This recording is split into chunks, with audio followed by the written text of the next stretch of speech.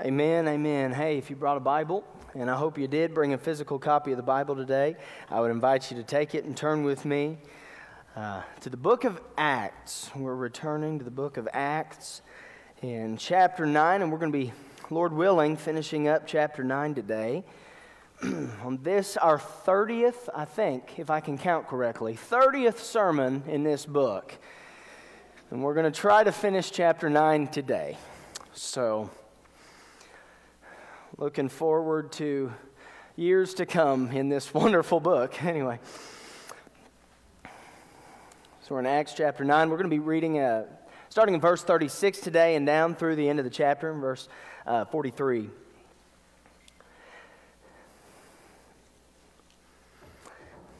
So I'm reading out of the English Standard Version of the Bible. You can follow along in your copy of God's Word. The Bible says, "Now there was in Joppa a disciple named Tabitha, which translated means Dorcas. She was full of good works and acts of charity. In those days she became ill and died. And when they had washed her, they laid her in an upper room. Since Lydda was near Joppa, the disciples, hearing that Peter was there, sent 2 men to him, urging him, 'Please come to us without delay.' So Peter rose and went with them. And when he arrived, they took him to the upper room. All the widows stood beside him, weeping and showing tunics and other garments that Dorcas had made while she was with them. But Peter put them all outside and knelt down and prayed. And turning to the body, he said, 'Tabitha, arise.' And she opened her eyes, and when she saw Peter, she sat up. And he gave her his hand and raised her up. Then, calling the saints and widows, he presented her alive. And it became known throughout all Joppa, and many believed in the Lord. And he stayed in Joppa for many days with one Simon, a tanner." Let's pray.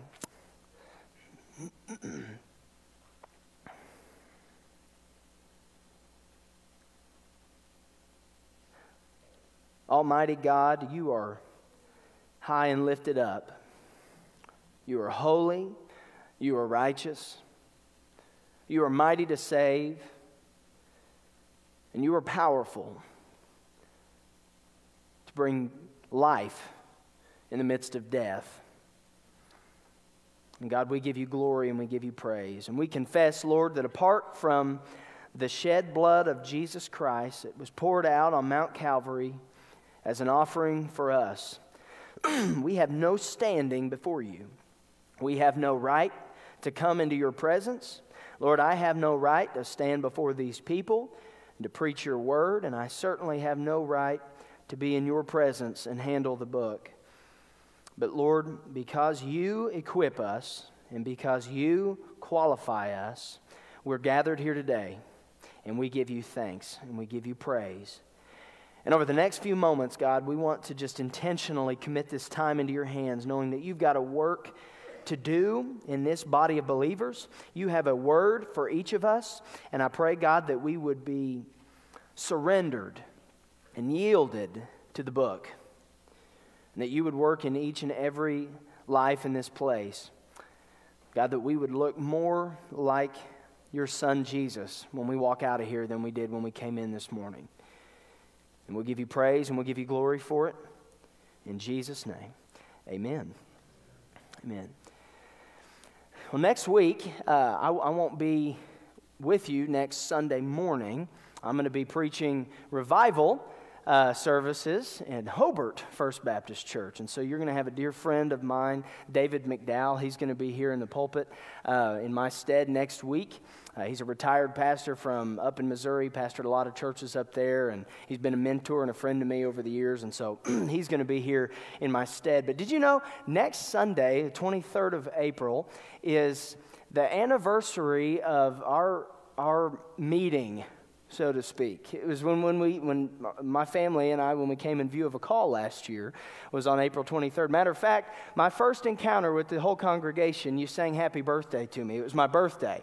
You remember that? Okay. We felt right at home in that moment. Well, that was about, just over 10 months ago. And I'll tell you what, the last 10 months have just flown by sometimes. And other times, it's kind of been like the youth kid I had one time. I had a youth student when I was a youth pastor. He posted a picture of him and his girlfriend on Facebook. They'd been dating for about a month. And he said, "Honey, it's been a month, but it's felt like an eternity." Anyway, they didn't stay together very long. So, it's brought a unique set of challenges, and so we've, we've been short-staffed at times, and we've struggled through some things. But I'm going to tell you something. The last 10 months have just been an absolute joy, and our staff. One thing that we've figured out early on in this journey together has been that. You could ask somebody on our ministry team, "Well, what do you do all day?" And they'd say, "I have no idea," right? It was just like, I can't even describe to you everything that's flying in and out of that office all the time. And so we had to get some structure to that. And a few months ago, one of the things that we did in our staff meetings is that we implemented something that we call the first four. And so in every staff meeting, you could come to one of our staff meetings and you would see this. We sit down and we do a little bit of calendar stuff. We have a devotion time. And then we spend the bulk of our time deciding what is the first four. What are the first four things that are the most essential that we accomplish in the week ahead? Right? So we list those out on a whiteboard, and typically at any given moment you could ask our staff and they'll know what part of the first four they're working on right now. What's the most essential thing that they're doing? Because there's so much going on, but there are some things that are immediate that have to be addressed right now, right? And so we decide, what are the first four things? What are the primary things amidst all the hustle and the bustle and the busyness of life and ministry here at First Baptist Church? What are the first four things that are our primary focus? Well, I think that sometimes as disciples of Christ, we need to be reminded ourselves of what is the primary focus of our lives as disciples of Jesus. Because I think you can attest to this. We're coming into one of the busiest seasons of the calendar, right? We're coming into May, which brings with it, you got Mother's Day in there, you got graduations, you have, you got ceremonies, and then you get into summer, and you got camps, and you got all these things, and you got ball games, and you got... the list goes on, and it is busy, and at times it is chaotic, and let's just call it, sometimes it's downright frustrating. Somebody amen that. Glory. Life gets busy, but here's the reality is that even when life is busy, a disciple of Jesus Christ is a disciple of Jesus Christ. And so there are no vacations from being a disciple. Right? You can't do like, I had a pastor friend one time. They'd been in the throes of full-time ministry for several years, and they were getting their first real full-time vacation, and so they were packing up to leave, and his wife looked at him. My pastor friend, he was putting his Bible in his bag, and she said, "What are you doing with that?" He said, "Well, I'm taking my Bible." She said, "No, you're not." Right? We can't be like that. Okay? That can't be the approach. Where we take a vacation from being disciples for a season.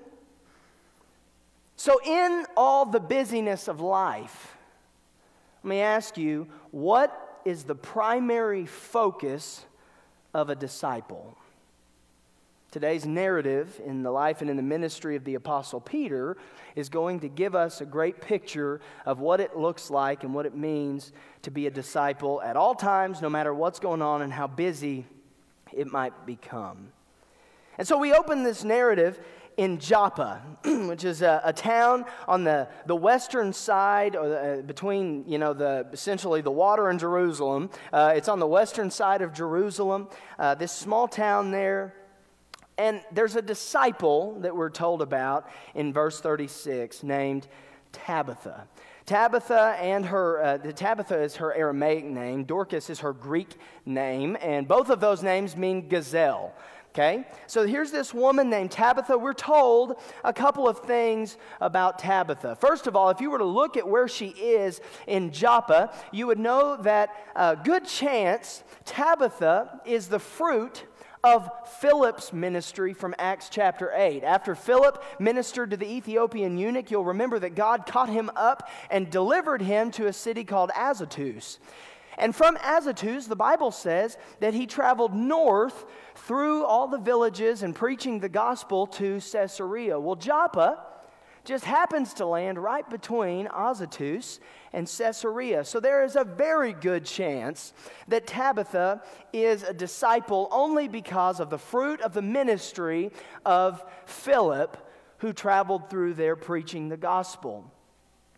And look at what it says about Tabitha. It says that she was a disciple, which means she is a student of the Word. She is continuing in and abiding in Christ and committed her life to His Word and to truth. It says that she was full of good works and acts of charity. She was full of good works and acts of charity. So what's that tell us? Tabitha had a wonderful social ministry in Joppa. Okay, and what I mean by that is she would take care of the poor, maybe providing financially for impoverished people in the community. Maybe she would go and she would seek out the sick who everyone else was shunning and rejecting societally. And maybe she would go to the sick people and maybe she would minister to them and take care of their needs. Maybe she had groups of widows who, because of their life situation, in the first century world, they didn't have the ability to provide for themselves. If they didn't have a husband, they didn't have money. They didn't have necessary means to get new clothing. And maybe she would go and she would sew tunics and clothing and garments for these widows to help provide for the widows in her community. The long and the short of it is this: that Tabitha was making a great gospel impact on the world around her by showing the works of Christ to the people in need. She had a great social ministry. And so she was going about and she's doing the good work. She's following Christ day in and day out. She's doing these acts of charity. She's helping people. She's serving people. Maybe even it's to the point that Tabitha had people where they're almost depending on her at times, where they're just so thankful for her commitment to help and to serve that there are people who look forward to her visits because they know that it may be the only way they get food. It may be the only way that they have clothing. It may be the only way that they have any means to get through their day. And one day, Tabitha was out and she's ministering to the people. She's serving in the community when all of a sudden, she begins to feel weak. So Tabitha, feeling weak, she cuts her ministry day short. She goes back home. She rests for a while, hoping that that's going to make things better.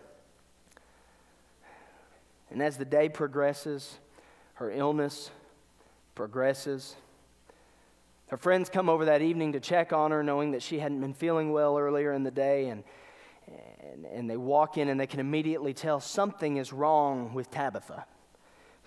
Her body is weak.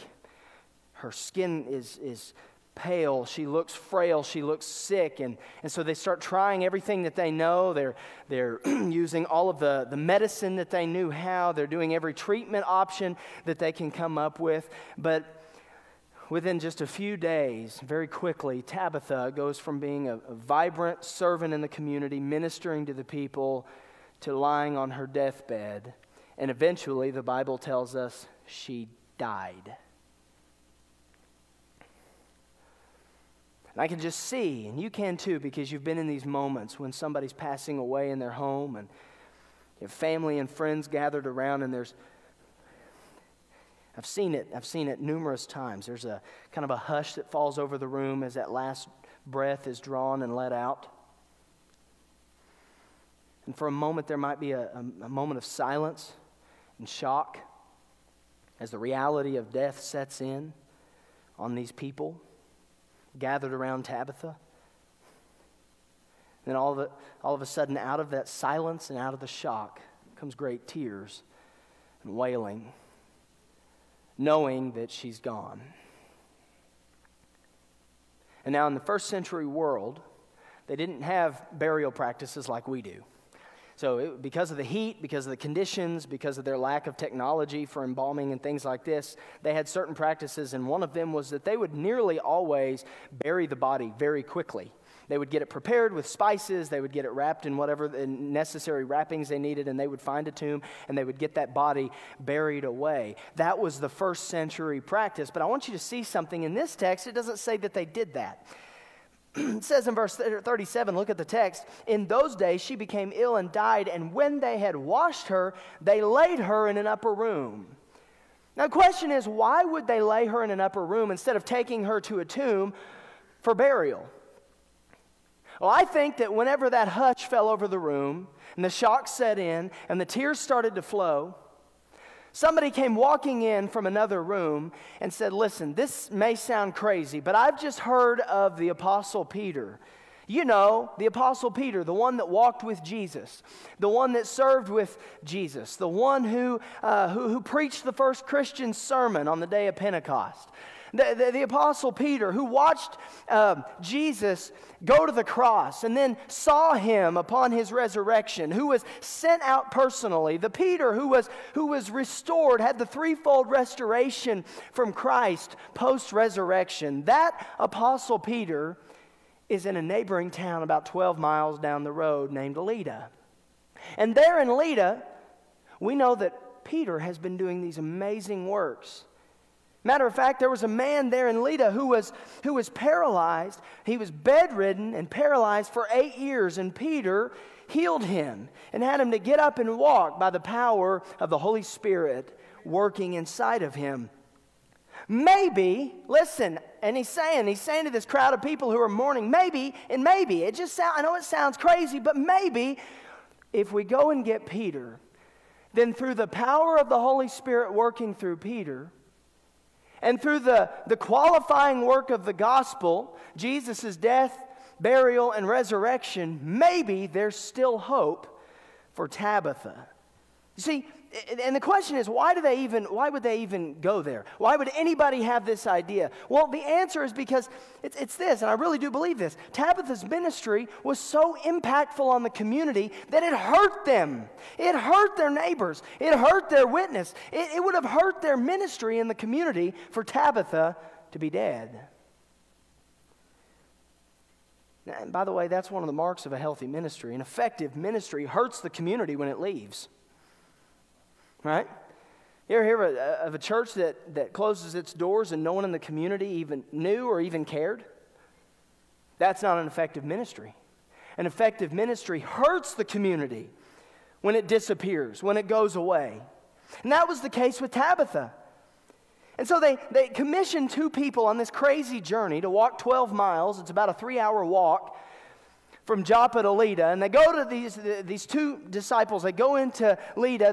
They start asking around. They find the Apostle Peter, and they say, listen, we know this is crazy. We have this Tabitha. She's a wonderful worker, and she's doing a wonderful ministry. She's got all this, but she died today, and we need help. And listen, Peter is on his way back from dropping the Apostle Paul off. Okay, he's just dropped Paul off, and he's just on his journey back home, stopping and making some visits. He's got a wife at the house. He's got family obligations. He's got things going on. But I want you to notice, it doesn't say anything about that. Peter's not worried about everything else going on around him. He's not holding himself rigidly to his own calendar or to his own schedule. But we see here in the text that Peter is firmly standing upon the scheduling that God has in mind for him. Because it says in verse 38, they say, please come to us without delay. So Peter rose and went with them. Peter rose and went with them. And so they walked this 3-hour journey back to Joppa from Lydda. And so they come back into town, they find the house, they walk into the house, and you can imagine people are showing up. Hey, Baptists or Baptists, doesn't matter the culture, people are showing up with food, And they're showing up with food, so they walk in, and everybody's gathered in the lower rooms of the house, and there's a crowd at this point beginning to gather, because this was a woman who had become very revered and very respected in their society because of her work for the Lord. So people were showing up in numbers. And they elbowed their way through the crowd, getting the Apostle Peter through the lower floor and up to probably the flat part of the roof, maybe a shed on top of the roof. They go up to this upper part of the house where this shed might be, and there are these widows who are gathered around. And the Bible says that these widows are showing tunics and garments that she had made. Well, listen, I don't know that it was just because she was an amazing seamstress. I think that they're showing off the tunics and the garments that she made for them. This is the fruit of her ministry, the way that she was using the gospel. The gospel had impacted her in such a way that she loved the community around her and was ministering to those widows by providing them with clothing and serving them and ministering to them. And so they're showing off the work that Tabitha had done for them. But Peter walks into the room and he looks around and he sees what's going on and he can probably appreciate the scene. But then he does this very awkward thing. He walks in without knowing a soul, doesn't know anybody in the room. And he walks in and takes command and he says, I want everybody to leave. They're going, who are you? He's going, I want everybody to leave. And so they leave the room. They leave the room, and I love this. Look at the text with me.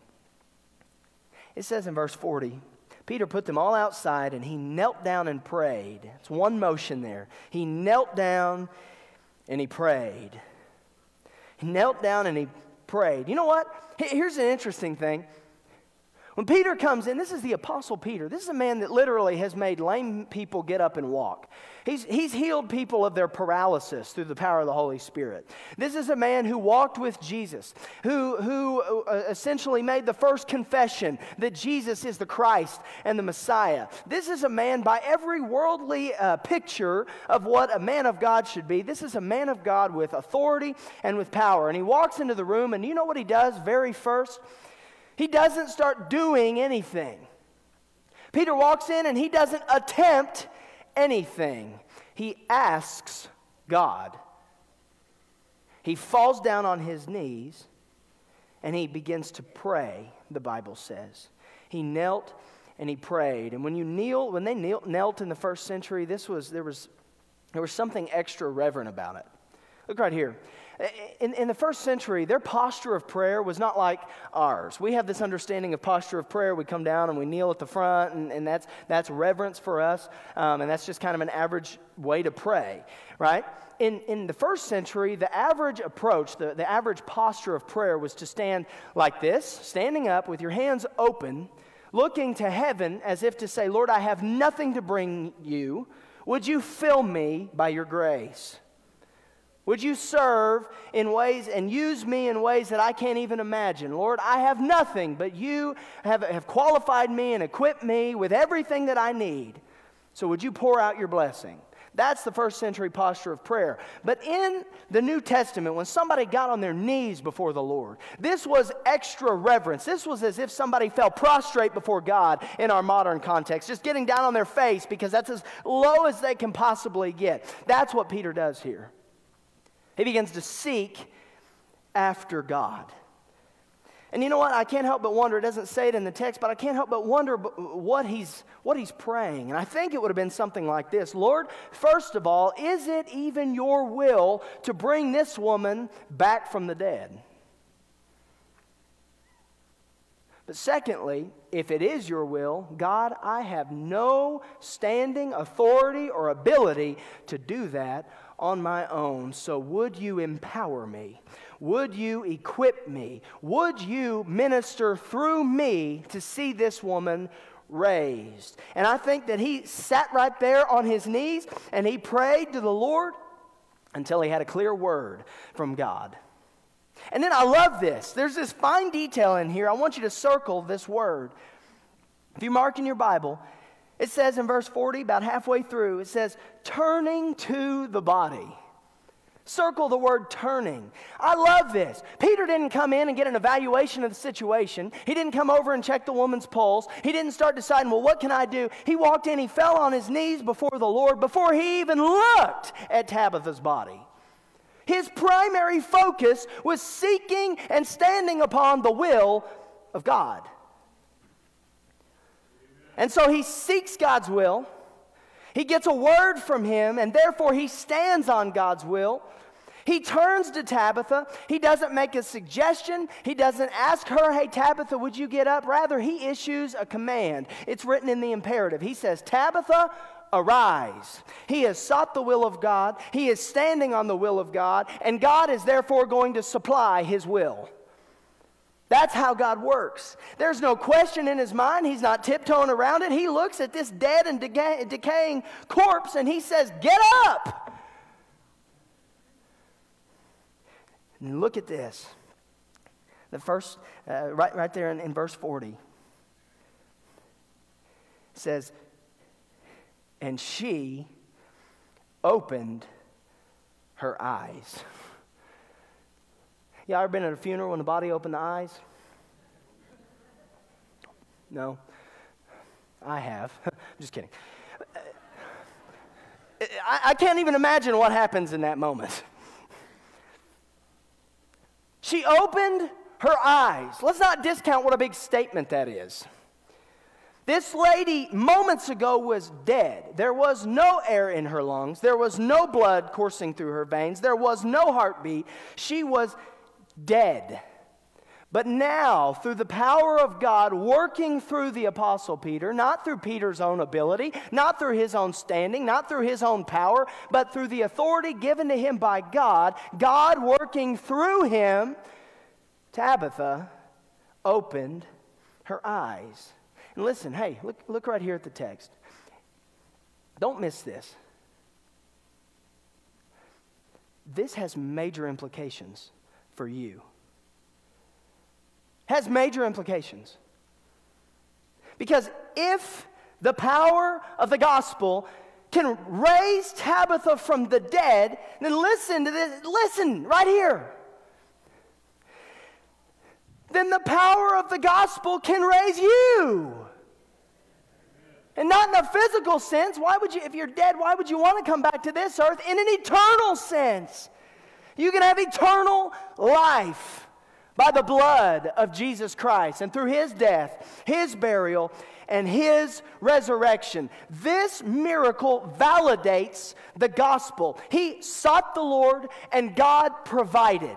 And the very same God that brought Tabitha back from the dead will one day resurrect every one of us.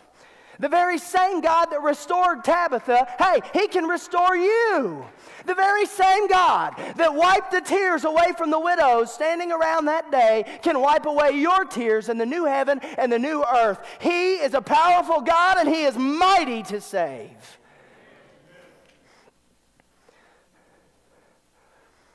When it comes to our ministry, listen, there is nothing more vital than if a ministry is seeking the will of God and standing in the power of God through the gospel. That is our hope and that is our strength, and that was what Peter was doing in this day. And so Peter ministers to this woman. She opens her eyes, and then I love this little these details here in the verbs of what Peter does.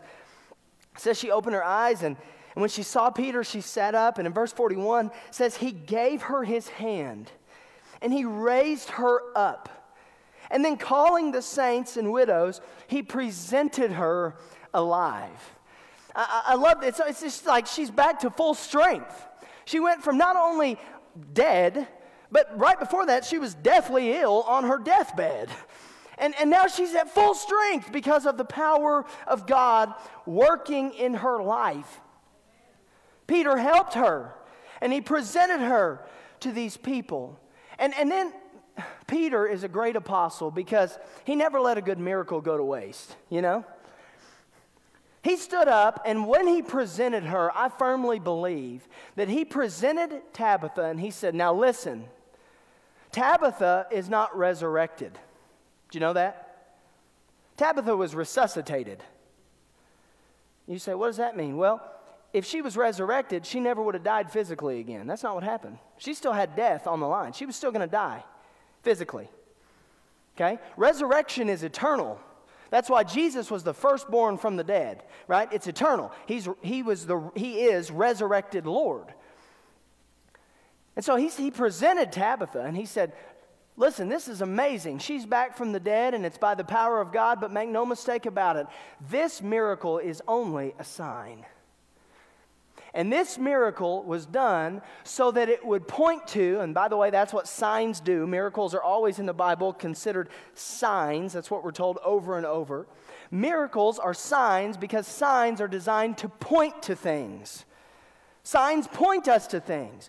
The power of that miracle points us to the validity of the gospel message. And he looked at those people and he said, hey, you want to see, you think you've seen power now. Just wait till you stand before God. You're standing in front of Tabitha now, the resuscitated woman. Wait till you stand before Jesus, the resurrected Lord. Wait till you see that kind of power. This is the kind of power that makes dead people live. This is the kind of power that makes us who are headed for eternal separation from God in a very real place called hell get eternal life in the new heaven and the new earth. This is the kind of power that we're talking about. And he that day preached the gospel to those people. And you say, Duncan, it doesn't say that in the narrative. How do you get that? Look down at the text, I'll show you. It says that he presented her alive, and in verse 42, it became known throughout all Joppa. So everybody found out that she came back from the dead, and that is a big conjoining word right there, and many believed in the Lord. Let me tell you something. Miracles on their own don't save anybody. We're always praying, Lord, send a miracle. Hey, if he does send a miracle, and it's in his prerogative, he doesn't have to. If he does send a miracle, you have to couple that with the gospel. And if you don't, you're in the wrong. Miracles point us toward the gospel. The only way that many people in that area believed in the Lord is if this miracle of Tabitha coming back from the dead was accompanied with the gospel message that saves people from their sin.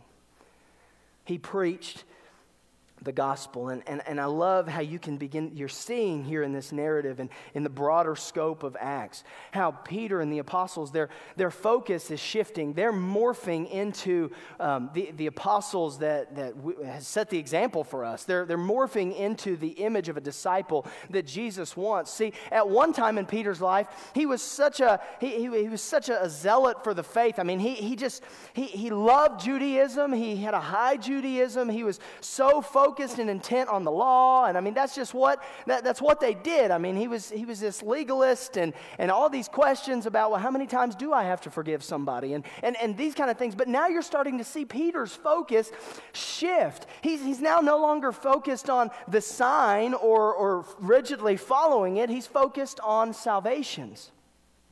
He's no longer focused on following the letter of the law and trying to earn his own righteousness, but now he's trying to lead other people to Christ so that they could receive and become the righteousness of God themselves. You're seeing Peter's focus shift to a ministry of people and a ministry to people. And he goes on in verse 43. He's so focused on people in this moment. He's so intent to minister to these people and their needs that it says in verse 43, he stayed in Joppa with one Simon, a tanner. Now I know that doesn't mean anything to you, right? You're not thinking, what does that have to do with anything? The tanner, probably the local tanner, he would tan hides for a living. Okay, well, there are a couple of problems with that in Peter's context. First of all, if you're a Jew and you handle death, you touch a corpse, you're considered unclean. Secondly, think socially for a minute. The tanner didn't live right down in the middle of town because he had a bunch of corpses laying around his house. The tanner lived outside the city because the stench was so raw and so vile. And yet, Peter chooses to stay with Simon, the tanner. Why? Because none of those other things matter to him anymore, but only people. People. It is a ministry of people. Let me tell you something. Peter's ministry was focused on Christ, but it was aimed at people. And listen right here. This is what the text tells us. Look right here. Your ministry as a disciple of Christ should be focused on people, or focused on Christ and aimed at people. Your ministry, every effective ministry of every disciple of Jesus Christ, every born-again believer, is that he or she is focused on Christ and aimed at people, reaching people with the message of the gospel. Let me show you today quickly out of this text 3 requirements for an effective ministry. 3 requirements. If you want an effective ministry in your life, you say, Brother Duncan, I'm not called to ministry. Doesn't that mean I'm exempt from having to be a minister? No!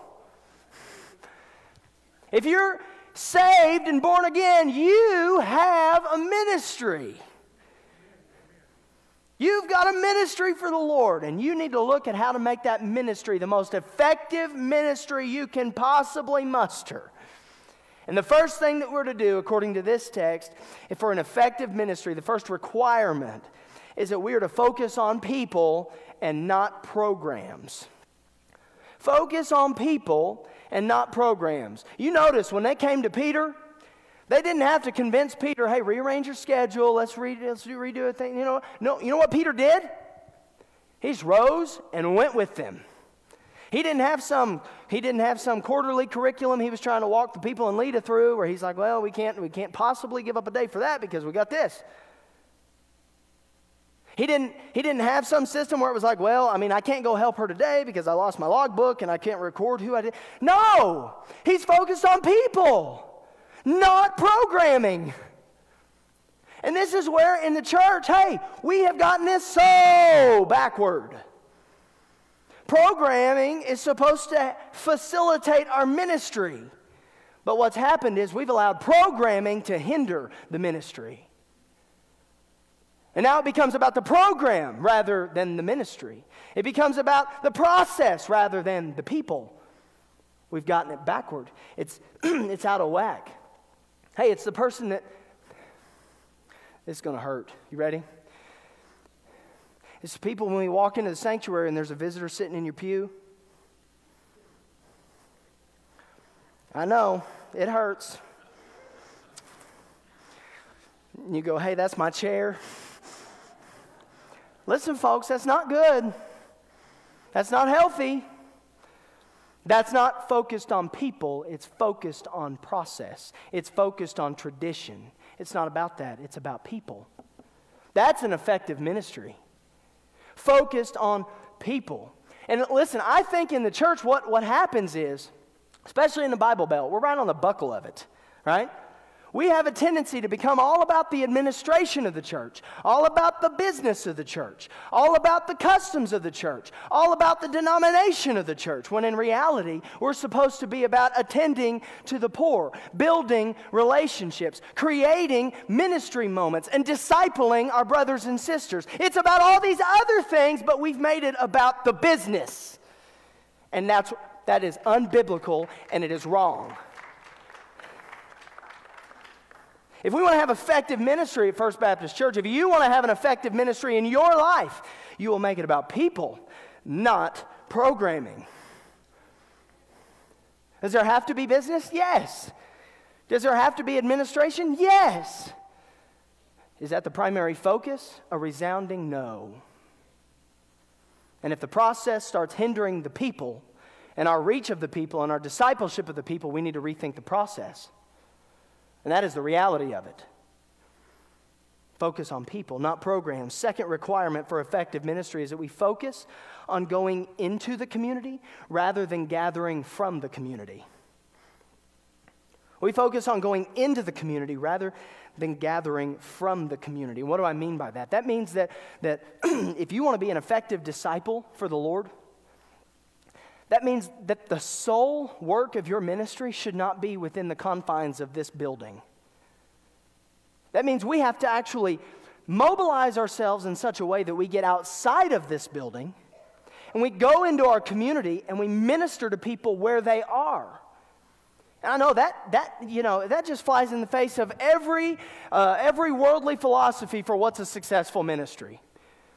You're telling me, Brother Duncan, that if we have 600 people at a service, That's not the definition of success.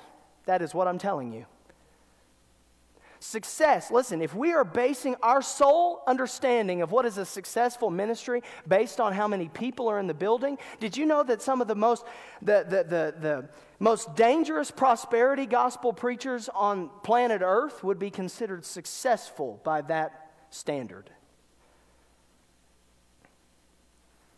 I think we ought to refuse to base our success or failure in ministry based on the number of people gathered in the building. That is a worldly gauge. I was doing some research this week on how does a concert, like if you're putting on a concert, a music artist, how do they gauge success? And you know what one of the number one things? They have all these areas in there about how to get more people to your concert, how to advertise better, how to get more people in the building. And it's okay if you have a bad concert when not that many people are there. You see how the world gauges success? It's by the crowd size. You know, every time Jesus had a big crowd, he would start saying things like, hey guys, you need to eat me and drink me. They're going, this guy's crazy. Like he's cuckoo for Cocoa Puffs. I don't want any part of that. Jesus was constantly trying to pare down the masses to get to the people who were disciples. Listen, our gauge of success cannot, and by the way, at First Baptist Church, it will not be the number of people in the building.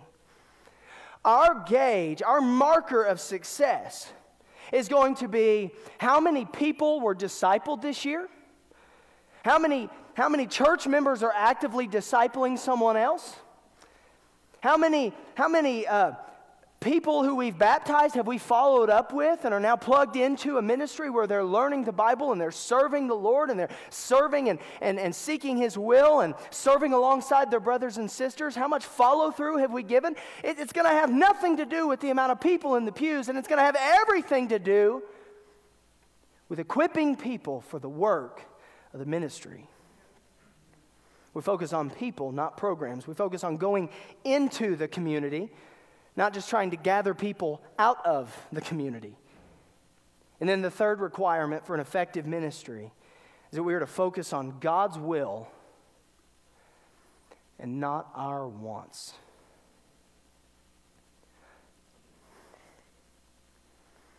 When Peter walks in, the authority that he has, the title that he has, the status that he has, the position that he has, he walks in, he looks at Tabitha's dead and decaying body. He doesn't go straight up to it. He doesn't start trying to do anything. You know what he does? He gets down on his knees and he says, Lord, what is your will? He seeks the face of God. He doesn't buy into what everybody around him has told him needs to happen because they all have opinions. And by the way, we all have opinions. You get 5 Baptists together, you got 12 opinions. Right? I'm one of you. I know. We're in this together. I can't agree with myself. Okay? But we're to focus on God's will and not our own wants. See what we do in the church sometimes? We listen to what everybody else is saying, and so we decide, well, that's just got to be what's right. Because so-and-so said it, or my buddy said it over here, or this. It turns into a beauty contest. I remember, and I was the president of my high school band.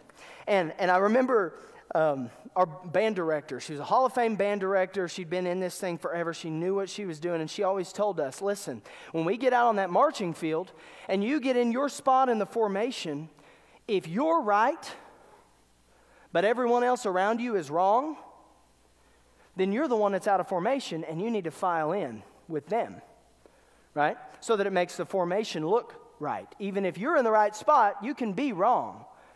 That's what we want to do at the church.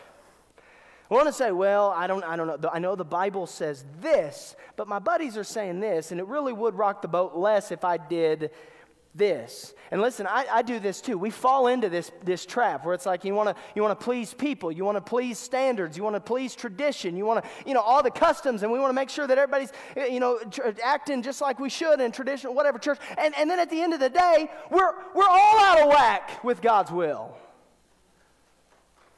In reality, if somebody would just stand on this book have the boldness to stand on this book, regardless what the world says, regardless what everybody else says, and focus on God's will, not what I want, not what you want, not what my buddies want, but on Him.